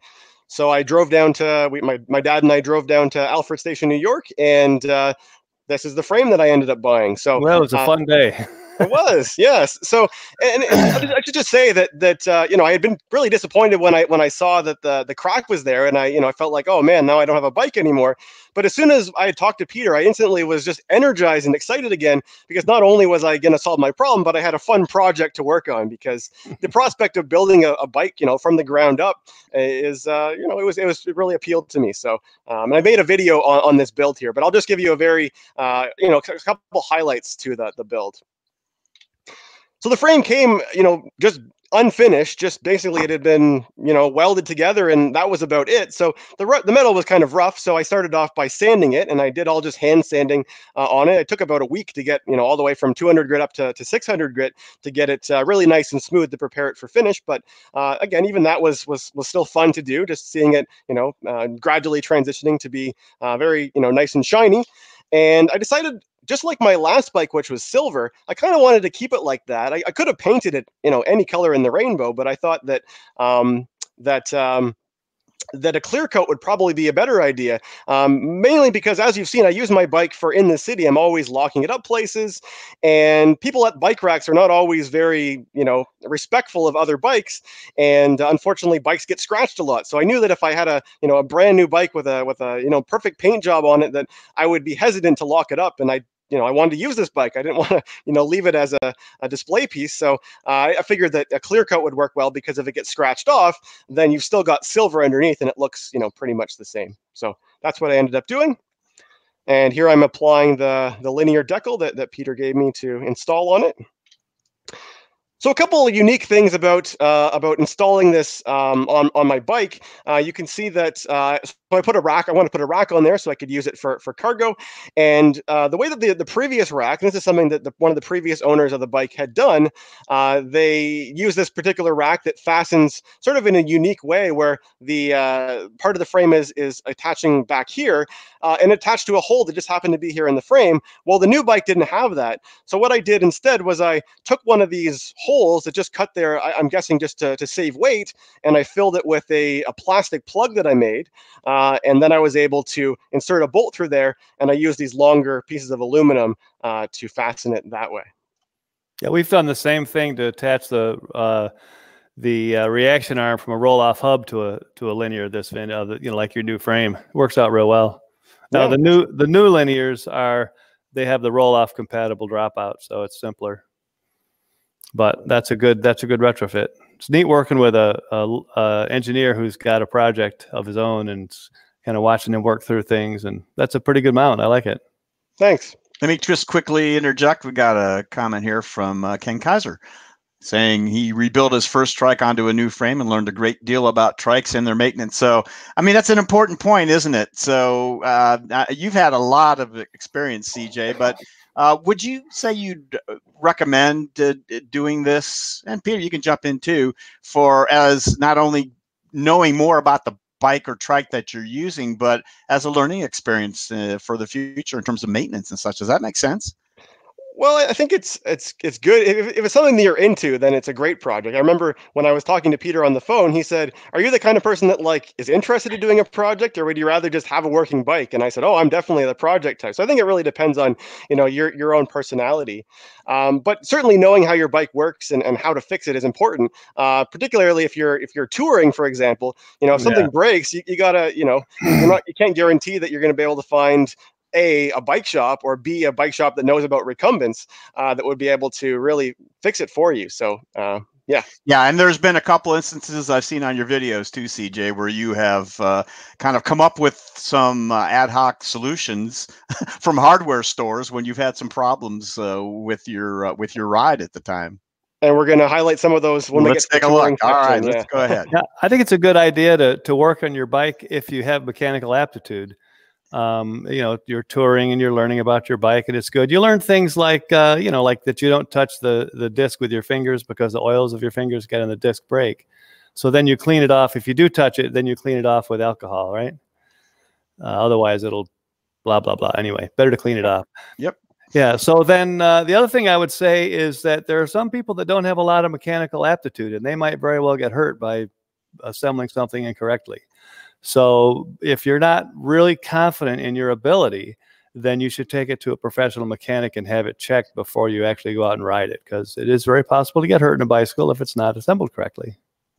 Great point. Yep. Okay. Let's move along there. Yep. Yeah, so I'll just highlight a few other unique things about the Linear. I mean, I have a 10-minute or so video showing every little step that I did, but I'll just sort of highlight some of the unique things that sort of were unique to the Linear, and a couple things that I did uniquely to the bike. So I decided I wanted to have a 700C back wheel, where my first Linear, the gold one, it had a 700C wheel. The second one I had a 26-inch wheel, and I preferred the 700. So that's what I decided to put on this bike. So one challenge that gave was that although there was enough clearance for the tire, there wasn't really too much space for the fenders to get installed. So I had to modify my fenders and separate them into two pieces so that the fender didn't go through that tight spot in there. So that's the bottom half of the fender there. And then in here, you can see I'm fastening the other half of it. So they both kind of connect there, and the fender doesn't continuously go over that part of the frame, but that gives you the clearance to be able to have fenders. And of course, I like to have fenders on my bike for, riding in the city, riding in the rain, or on tours. Of course, you're often riding in rain as well. Another unique thing was that, so the seat, when the new frame was designed, it was designed for a newer seat to be installed. But my older seat could still fit on it, but I needed to do a little bit to make it fit as well. You can see here that the point where the seat strut at the back mounts on the newer frame, which is on the left, it mounts lower than the position of the seat on the right. So what I ended up doing was I made a longer piece there for the lower part of the strut. It's a collapsible or a telescoping tube, so you can adjust it at different heights. So I just made a longer piece there to replace it. Another thing I did was I decided I wanted to, of course, I make videos as we talked about in my introduction. So I wanted to be able to film videos, and I wanted a really neat and clean way of mounting my camera. So I decided I wanted to make a mount, and the material that seemed the most appropriate was plastic. And I decided I would try 3D printing for the first time. So my local library has a 3D printer that you can use, and I learned how to model things in 3D, and I created this mount which works really well for that. So my bike was completed finally, and I was able to ride it. And I really had to wait patiently for the salt to be off the roads, because I didn't want to ride. This happened back in March, so I had the bike finished for a while before I could actually ride it when the roads were not salty. All right. So now we'll talk about some of my tours that I've done. Could I just interject for a minute? Of course, yeah. We, for when we bought Linear from Iowa, they made folding bikes, and there were some problems with the bikes. So we decided to make them welded bikes. We were really focused on making them durable. We made the first bike like his first one was, which that one's the only one we've seen that cracked. That one, we stopped making that, and we made the new one like his new frame. And then we switched to making folding bikes again, but it's a wider frame. It's a different beam. A lot of the parts from the welded bikes don't fit. So now we have some welded frames left, and we're running out of parts to go on them. So we're running a sale for anybody that wants to take an Iowa bike and upgrade it to a new New York welded Linear bike with a disc brake in the back, $500 for a frame. And then pretty much everything you've got will fit on there, and you got yourself a new frame. If you've got a rear frame that's broken on an Iowa bike, there are no replacements, but this gets you a new bike pretty economically. And the procedure to do that would be pretty much what I showed in my video. So yep, and I was going to say, and there's an instructional video some guy in Canada's posted. Yeah, exactly, and it's a great one. So it's step by step. So it seems like a good process to if you're looking to either replace or even start up new. It's a great way to get started at a reasonable price. So, all right, Peter, thank you. And go ahead. Anything else, Peter? I was just going to say that we have painted frames for $500 and unpainted for $450. Okay. So there's some, and we're running out of sizes, blah, blah, blah. Give us a call. Okay. You can meet us, with the Linear Recumbent website or Bicycle Man website, whichever. And we've got those links in the description below, as always. So, all right. I think as we get on with CJ's touring section, I think we're going to go ahead and put you backstage for now, if that's okay, Peter. That's great. And thanks for chiming in. All right, yeah. So I started doing touring again last summer when I had that first silver linear that I had, and I've done 3 tours on it, or well, 1 tour this summer with my newer linear, but I've done, I guess, 3 linear tours, I guess you'd say. This is the first one I did, so I've made videos about these, so I'm just going to give you a couple highlights on each of the 3 tours. So this is the first one. You can see I started up over here. This is Burlington, Ontario, so just outside of Toronto, and I did a loop which came down here, and this is Lake Ontario. At the bottom, that is Lake Erie, and in the top left, that is Lake Huron. So I got to see 3 of the Great Lakes in this trip, and it was 9 days. Each of the different colors represents a different day. So a couple of the highlights from some photos. This is me at Niagara Falls, which is a great landmark, of course. This is, oops, next slide. This is me riding next to Lake Erie. There's some really great quiet roads that run right up along beside the lake, which are a lot of fun to ride on. This is the other Great Lake, the third Great Lake. This is Lake Huron. I stayed at a provincial park called Pinery Provincial Park. And from there, you've got a perfect view out looking on the lake when the sun sets below the water. So pretty much a nice sunset every day from there at Pinery. Another nice highlight from that trip was a town called St. Mary's. I really love going into small little towns, but this one was particularly nice. And as it says, it's St. Mary's, the town worth living in, because it's just simply that beautiful. The second tour I did last summer, I did this other loop where I went in kind of a counterclockwise direction of this loop. Again, every color represents a different day of the trip. I took a train from Toronto to a suburb of Toronto called Aurora, and I rode up. This lake here is called Lake Simcoe, and then I rode up and I went on to this water body, which is part of Lake Huron. It's called Georgian Bay. And then I rode along here, and I cut across over to here, and then I rode along Lake Huron and back, and then through the interior of Ontario. This is riding up, again, similar to Lake Erie. You get to ride right up along beside the lake for various different parts. This is Lake Simcoe. I saw a lot of, this is a bird called an osprey, which makes these very large nests. They're quite big birds. I took my bike on a water taxi to a national park called Georgian Bay Islands National Park, which is located on an island called Beau Soleil Island. So that's a really neat experience, being on a water access only campground. That was a lot of fun as well. This is Wasaga Beach, which is the world's longest freshwater beach. This is a waterfall called Sauble Falls, where you can go and at one of the provincial parks where you can go and swim in the waterfall. This is a nice town called Kincardine. I actually have some family that lives here, so I got to, on that tour, passing through Kincardine, I got to stay with them and visit with my family. Another really nice town on Lake Huron is Goderich, which I also saw for the first time on this trip. A really, really interesting town. And on my way back, I rode through Mennonite country. So I saw, lots of horses and buggies and lots of Mennonite farms. And I've always found the Amish and Mennonites really interesting. So now moving on to my final trip, the tour that I did back in May, which I just finished posting the videos for about 2 weeks ago or so. And I did this one so I kind of went I went east of Toronto. So Toronto's here, and I did the loop in, again, the counterclockwise direction. And so I basically followed kind of the waterfront along Lake Ontario as far as it goes to when it becomes the St. Lawrence River. Then I headed north and I went through this area, which is a lot of rocks and trees. This is part of the Canadian Shield.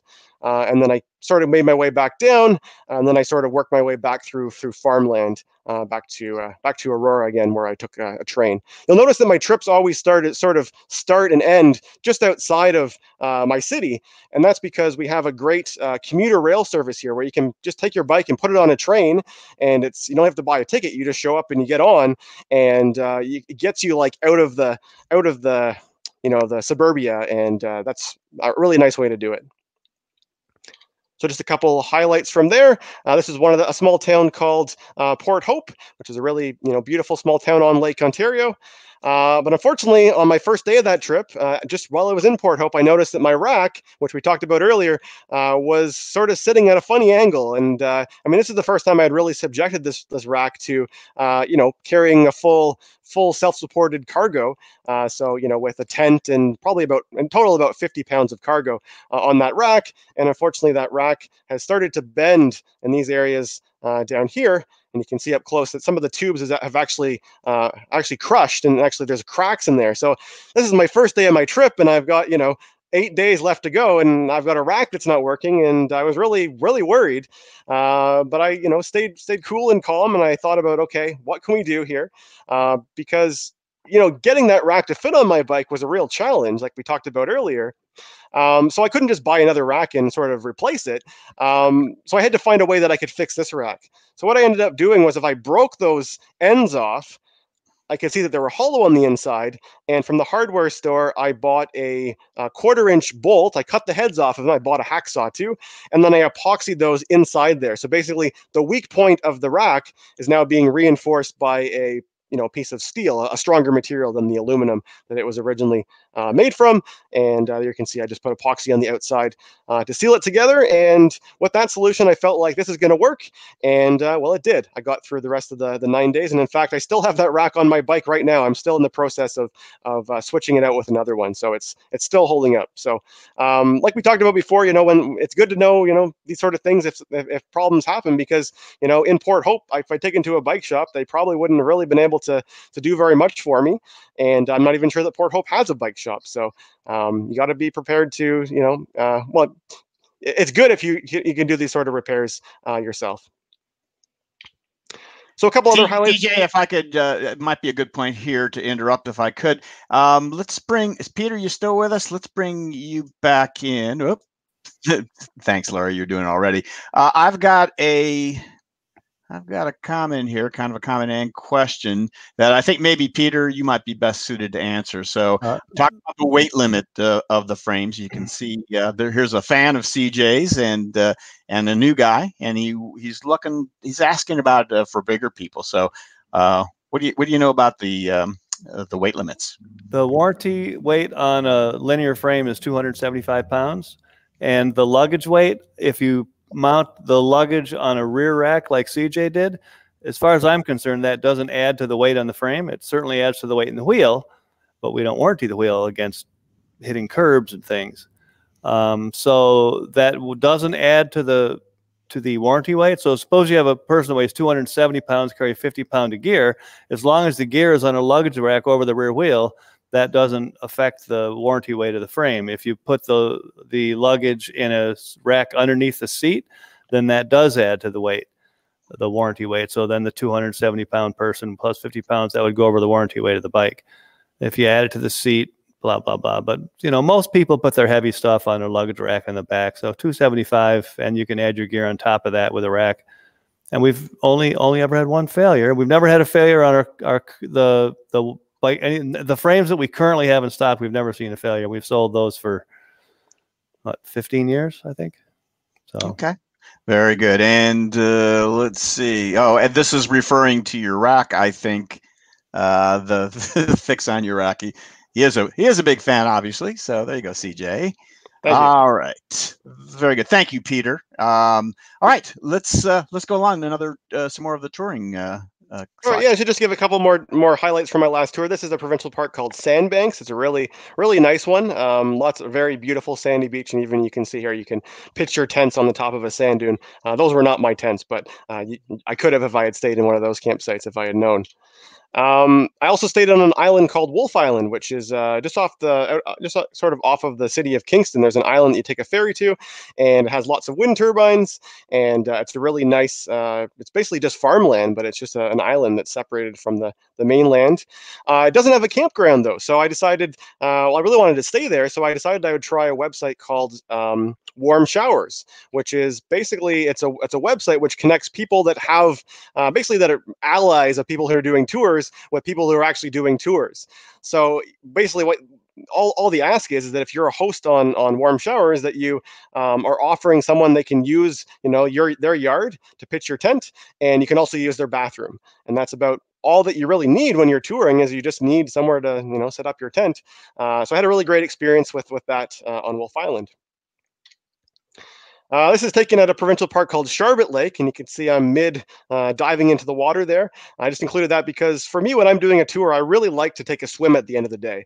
After you've been on the road for an entire day and you're tired and you get there and you're celebrating that you've made, your accomplishment. It's so nice to just jump into a lake and just, cool off in the lake there. This was taken in May and it was quite cold, but it was totally worth it.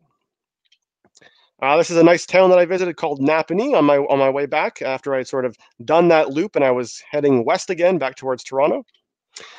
This is called the Rainy Gorge Suspension Bridge. It's just outside of a town called Campbellford at a provincial park called Ferris Provincial Park, and so that was nice. Now we're talking about other problems that happened to my bike on this tour. So shortly after leaving that campground, I went over a very small bump, and after I hit the bump, unfortunately, I felt my seat sort of give way, and one of the welds that holds it together had actually unfortunately failed. And this was day 8, the beginning of day 8, so I still had about 200 kilometers left to ride, and I knew that the other welds holding that seat up probably weren't going to be able to support me. So what I ended up doing as my temporary repair was I went to a hardware store. Thankfully, I was close to a town that had a hardware store, and I bought a C-clamp, which I used to get me all the way back home. It didn't cause me any problems. It held all the way there. The only disadvantage was that, as you can see with the underseat steering, I was limited to how far I could turn the wheel left. So that was a little bit of a limitation, but I was... CJ, people, I know you mentioned on one of your videos how people are always a bit confused, the people you encounter when you're riding those bikes, about the underseat steering. Like, I don't get that. How does that even work? Which is an interesting concept question as it is, but I'm wondering what they say when they see a C-clamp on there, wondering what part that plays, and why it was designed in there. That's funny. Yeah, I think it was pretty inconspicuous. I mean, when you see a recumbent, everything on it is foreign to you, so you probably wouldn't necessarily look at that unless it was parked, right? There's another giga on there. Yeah, that's right. Yeah. So a couple other highlights. This is riding through just farmland. I just love riding through farmland. And this was a day that it rained for probably about 50% of the day. But look right here from this picture, it looks like it's about to start raining again.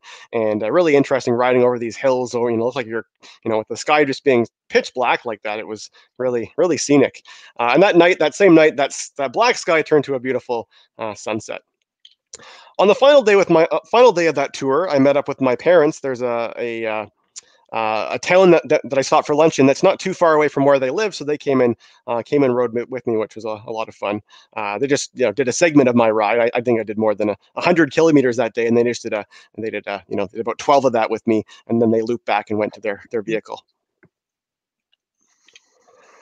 So now I'll just talk a little bit about sort of how I do my tours. Just a little bit about my gear first. So I use waterproof panniers. I bought these last summer. They've been really great. They're very big panniers. As we were talking about before, I mount my cargo right at the very back on the luggage rack, and these are very big capacity. They can fit about 25 liters, and they're completely waterproof. They can get rained on. They're basically a dry sack that just happens to attach to a bike, and I love them. They're great. This is the tent that I use when I'm touring. This is actually my parents' tent from back in the 1980s, but it's been well taken care of, and it works really well. Is there a question there? Yeah, just kind of a comment. So yeah, Paula Havens, seems like you have a lot of problems, but you have fun anyways. I do, yeah. Well, I mean, after all, a tour is my vacation, right? I'm using my vacation days to go out and do it, and I enjoy it a lot. I think that's exactly what she's saying. Is your great spirit. I think that's it shows. CJ, go ahead. Yeah, so this is just an old tent. It's very, very small. It's a 2-person tent, but it fits one person in their gear very well, and it's very light, about I think 4 pounds. So tents are probably tent technology has probably improved a bit since the 1980s, but this tent was good back then, and it's still good today. When I'm riding, I like to wear kind of an unconventional cycling gear. I like to wear these construction shirts that are breathable, and they're bright colors, and they have fluorescent strips on them. And I want to be, because I'm spending most of my day on the road, I want to be as visible as possible. And these are quite comfortable for this. I also like that these have a front pocket, which means I can keep my camera in there, which allows me to be able to make the videos that we've talked about before. For my bottoms, I used to wear, cycling shorts that have a chamois in them, but of course I don't need the chamois when I'm sitting on my nice, comfortable linear seat. So I actually bought bathing suits that are spandex, and they seem to work just as well, or even better, in fact. And of course, they double because when I get to my, destination at the end of the day and I want to go for a swim, I don't have to carry a separate bathing suit. I can just use what I've been wearing that whole entire day. I don't carry any cooking gear with me when I'm camping. I like to eat at restaurants. I like to stop in little small towns and support local businesses. And I find that, some small towns are very beautiful, but they're also so small that if you blink, you'll miss them. But if you can, stop in a little small business, you get to, you spend half an hour there, you're eating a meal, you get to talk to some locals, and you're putting some money into their local economy. And I enjoy doing that. And it means I don't have to carry, any kind of cooking gear with me, and not too many groceries either. I do occasionally end up in situations where I'm at a campground that's really far from small towns, and I don't really want to ride, 30 kilometers just to go and get dinner. I'd rather, sort of relax in the evening instead. So I'll buy some food, and occasionally I'll heat it up over my campfire. Another thing that I like to do for eating, I like to eat something called overnight oats, which is basically it's the idea of it is that you just simply add liquid to a mixture of dry ingredients, and the next morning that's absorbs that moisture, and it turns into a really nice edible consistency. So I actually I actually eat overnight oats on a regular basis at home, but I use milk to add. So I modified my recipe to include some skim milk powder in there, which means that all I have to do at my campsite is just add some water, which is something you always have access to when you're on a campsite. And then the next morning, you've got a really nice meal of overnight oats. So I carried on my last trip 9 days worth of it. I ate the first day at home. So then the next 8 days I had the dry ingredients to make this stuff, and it worked out really well. It's just really filling and really tasty. And some days I would wake up at I'd eat my breakfast at 7:30 in the morning, and I would be fine to not eat anymore until I got to lunch at noon or 1 o'clock sometimes. I do a lot of preparation before my tours, planning out my route very carefully. I spend a lot of time on Google Maps. Google Maps, if you ask it, it'll give you cycling directions, but I never really agree with the cycling directions that they recommend. I always want to validate it. I'll go in and I'll use Street View, and you can actually look at all the roads and see, does this look like it's going to be a really, quiet road, or is this going to be a fairly busy road? And you're sort of balancing things out to, does it make sense to add a little bit of extra distance if I'm going to get a really nice quiet road? Or another great thing about Street View is you can make sure that you're not riding on gravel, because I mostly prefer to ride on paved surfaces if I can. So I program those all after I've done it ahead of time into my Garmin GPS unit, and I use that to navigate throughout the day while I'm traveling. So that pretty much covers my tours and what I do. Just to leave you with a few final thoughts, I think that I make these videos primarily just to inspire people. I really want people to try bike touring if they've never done it before, because it's a lot of fun. Like as the commenter said, like I really enjoy my vacation. I really enjoy being on these tours, and I think that a lot of people, when they think of bike tourism, they picture themselves getting on an airplane and flying to some other foreign country and going with a group or something like that. But believe it or not, you don't, doing a tour is something that you can do in your own backyard, or, in your own surrounding area.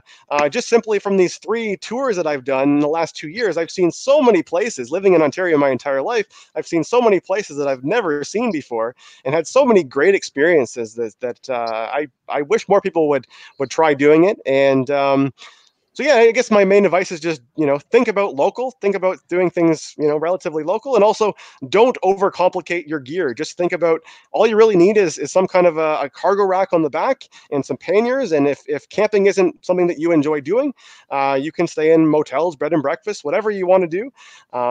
It's a great experience, and I highly recommend touring.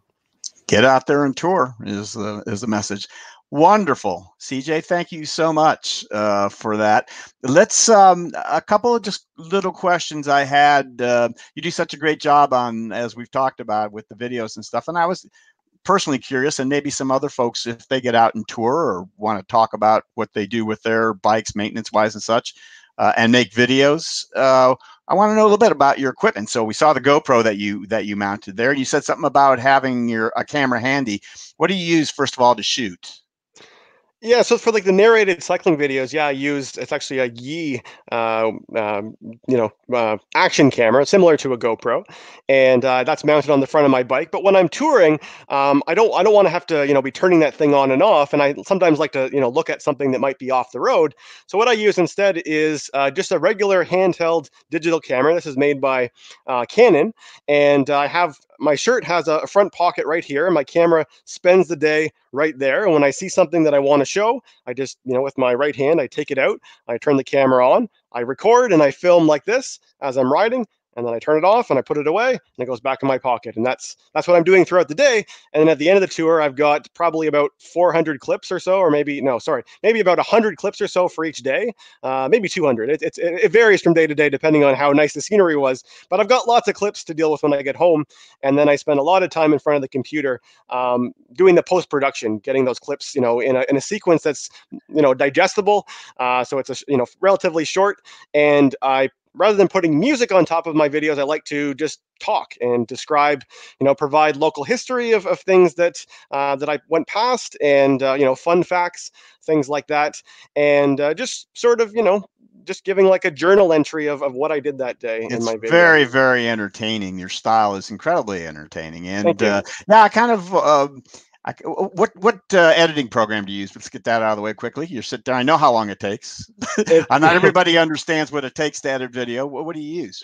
It's called Vegas Pro. I think I have 14. It's what I've been using forever. It's what I know how to use. Yeah, never really I think Sony came out with that originally, maybe a long time ago. I remember. Yeah. So yeah, and I use Premiere. But in any case, it's a lot of work, and you do a great job with the editing. Now, we don't want to go too deeply into this, but I see all the musical instruments. I know you do some music yourself. So it's interesting to me that you don't really use any kind of music with you don't produce your own music or anything. So it's most important for you to get the message out and to tell your story, I'm guessing. Is that the point?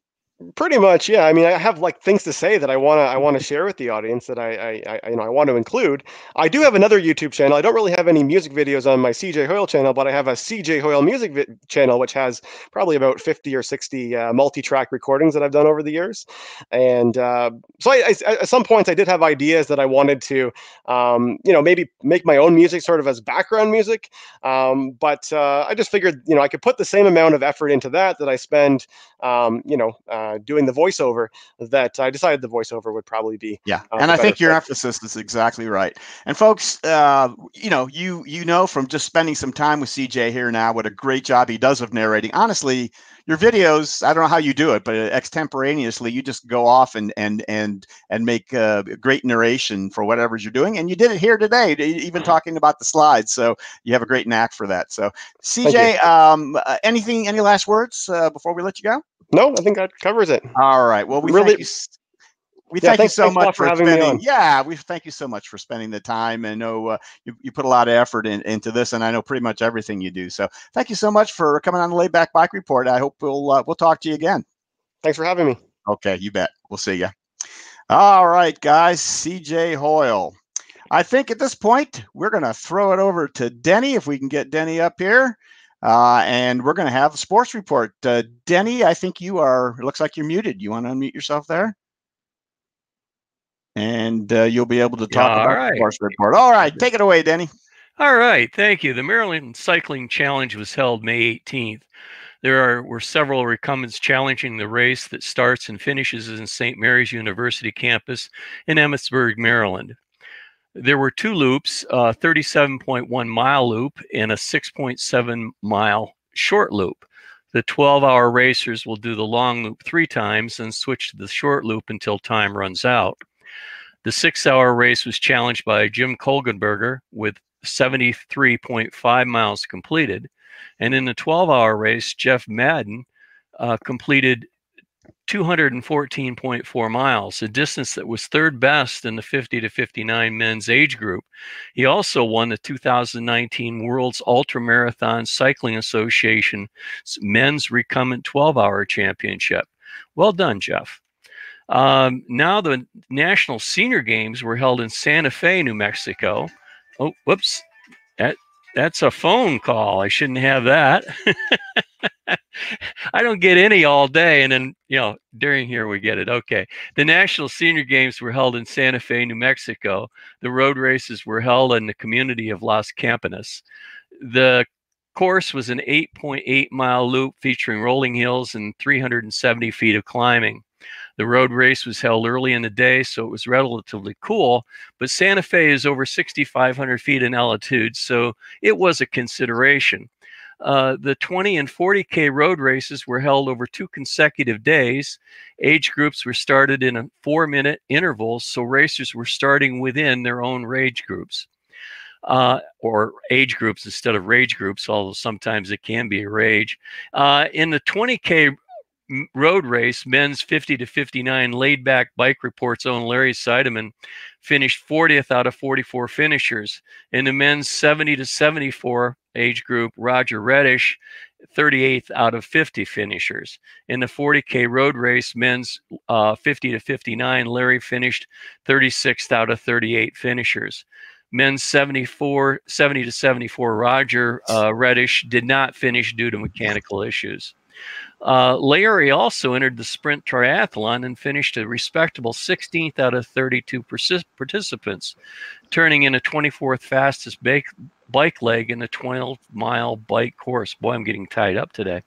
Hopefully these guys will inspire more recumbent cyclists to participate in local qualifiers for the senior games. Well done, Larry and Roger.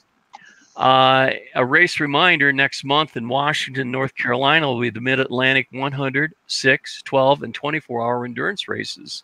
The race is on a 25.7-mile loop course in the low-traffic flatlands of coastal North Carolina. Washington is a quiet town with good... Hey! I guess it's not as quiet as you thought. Not really. The dogs are out. The dogs are out. So Washington is a quiet town with good food and great hospitality. I've been there many times. If you're thinking you might want to challenge an endurance race in the East, I highly recommend it. Finally, I'm going to make note of the upcoming World's HPV Championships to be held in Nandex, France next weekend. Recumbent bicycles, velomobiles, and fared vehicles will be converge on this French town for 2 days of high-speed bicycle racing. Last month, Larry Oslin was on the show giving us a preview of the upcoming event. Check out our YouTube channel. That's it for this month. Until next time, stay on the bike and keep moving forward. Back to you, Gary.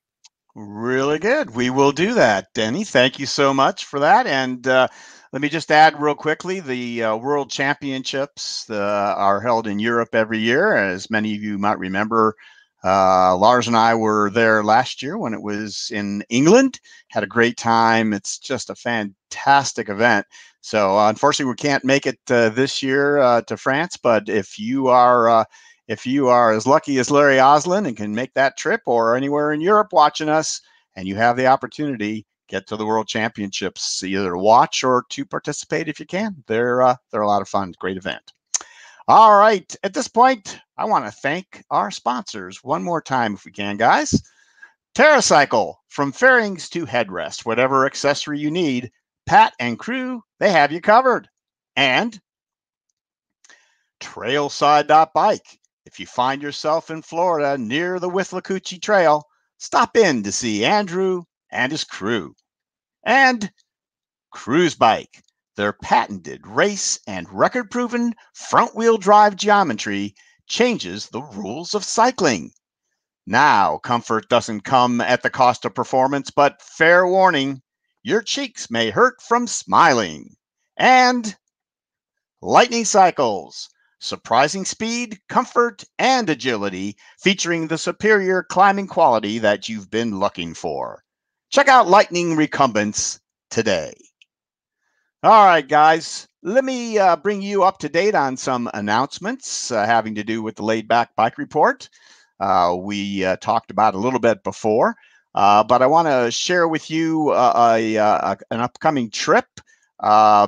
My wife and I are going to be starting out by heading to Wisconsin, where we're going to shoot a laid-back bike report at your local bike shop, at your LBS, at the Hostel Shop. And as you guys know, we had Brianna, the new owner of the Hostel Shop, on briefly with Rolf making the announcement of the sale. And we're going to stop over there. It's going to be another week or so. We're going to be heading that way. And so we'll shoot the video, show you guys what goes on at the Hostel Shop, and bring that to you with a video. And from there, we're going to head to Iowa. A couple of months ago, we had John Hodkin on, as you guys might remember. He's Inner Tuba, and he totes the tuba trailer on his trike all around the UK, sharing his music and experience with kids and special needs folks.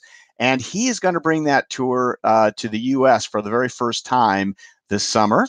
And he's going to do it in Iowa. So I think he's got about 7 weeks worth of touring around. Right in the middle of that is a tour you guys, I'm sure, are all familiar with, called RAGBRAI, the tour across Iowa that takes place every year with 10 or 15,000 of your closest friends.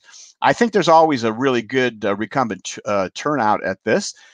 So John is going to do that tour with his trike and his tuba, with the trailer, and play along the way at various spots. And Trey and my wife and I are going to be there to cover 4 or 5 days of the activities of John. And I also want to send an invitation to any other recumbent riders that are doing RAGBRAI. Look for us with our green hats on, and we'll be out there shooting John. But we would love to, maybe do a little interview with you and get some shots of you and your bike or trike, and kind of make it a recumbent community affair. So we hope to see a lot of recumbent riders out there. And of course, we're going to put a nice video together of John's tour and put that up on the YouTube channel eventually too. So that's going to be sponsored to some extent by Connecticut Yankee Peddler.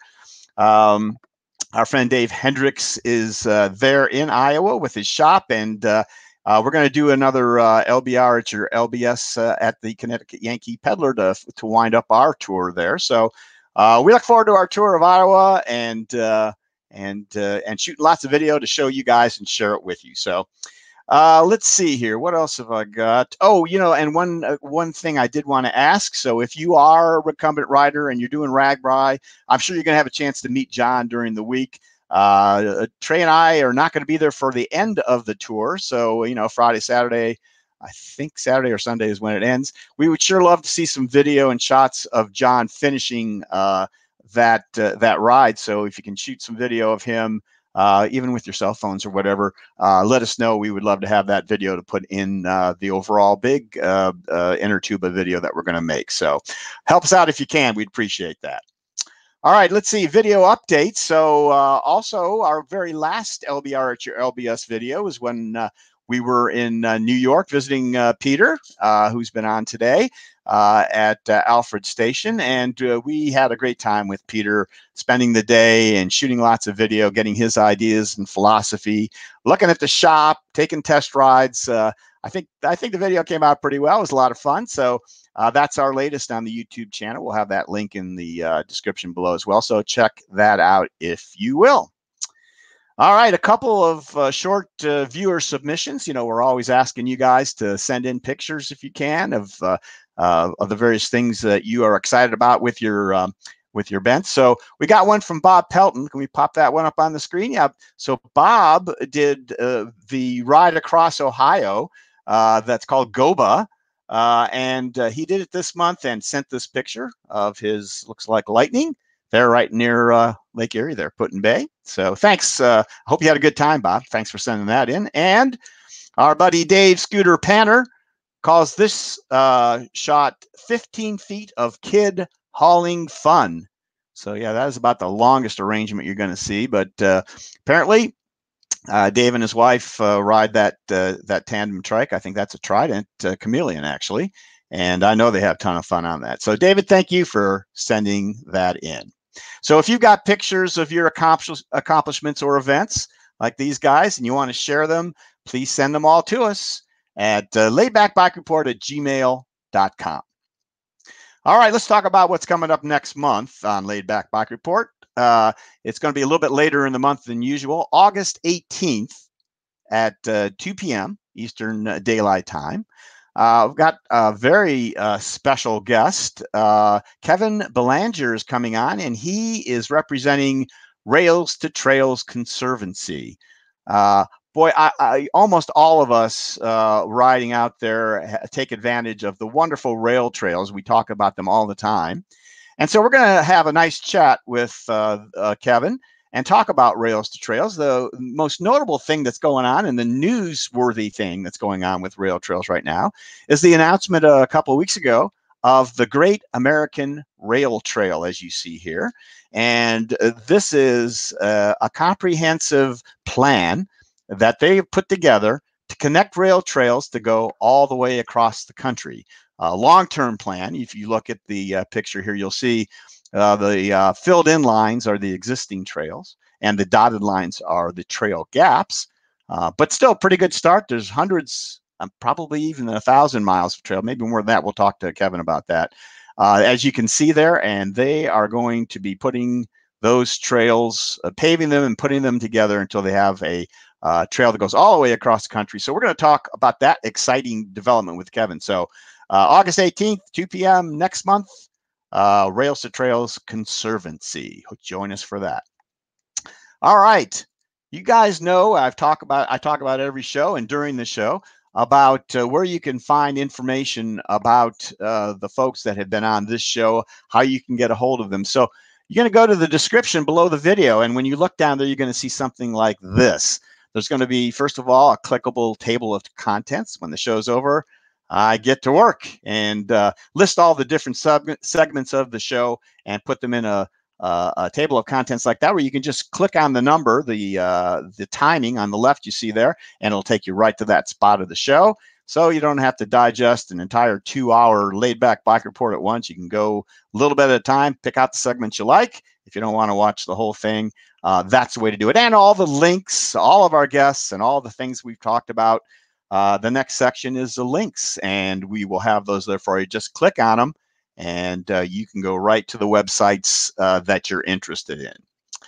Folks, I want to thank Brian Ball. He was on with us earlier, and Bent Rider for the promotional assistance that they give the Laid Back Bike Report. Thank you, Brian. And all my wonderful panelists who have been with us today. Larry did a great job here, picking up that directing job for the first time. Thanks, Larry. Great job. And as always, Trey with the slides. And actually, CJ even did his own slideshow today. So we appreciate that. You're an honorary panelist, I think, CJ. Need to make you one of those. So thanks a lot. And certainly thanks to all of you for watching today.